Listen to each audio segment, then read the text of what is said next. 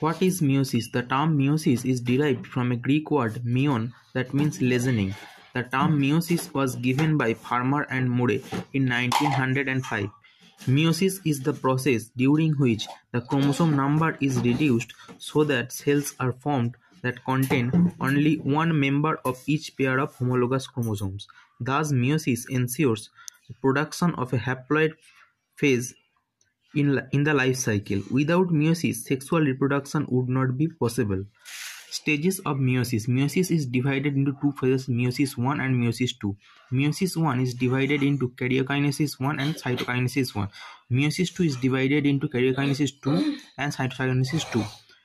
Karyokinesis 1 is divided into prophase 1, metaphase 1, anaphase 1, and telophase 1. Prophase 1 is divided into leptotin, zygotin, pachytin, diplotin, and diakinesis. Karyokinesis 2 is divided into prophase 2, metaphase 2, anaphase 2, and telophase 2.